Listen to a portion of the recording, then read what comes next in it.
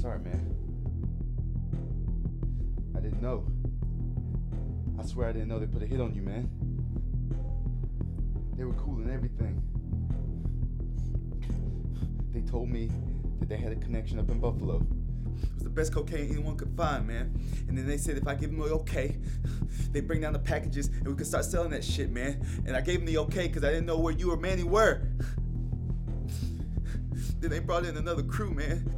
They somehow got our spot. And they took all of our shit, man. I just don't know what happened. I didn't think anyone would be after you. You set that shit up. No, man. Why would I do that to you, huh? Manny, come on, man. Man, tell him, man. Tell him! I told you no, man. I told you stop making outside deals. I can't save you this time. Come on, man. We go way back. Huh? I wouldn't do this to you.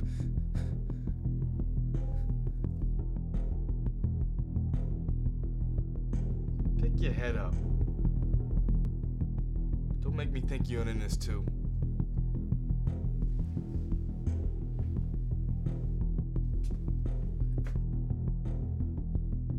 They got my shit. It's because of you. I trusted you.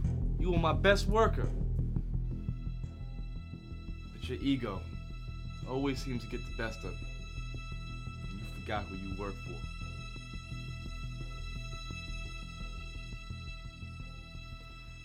Do it.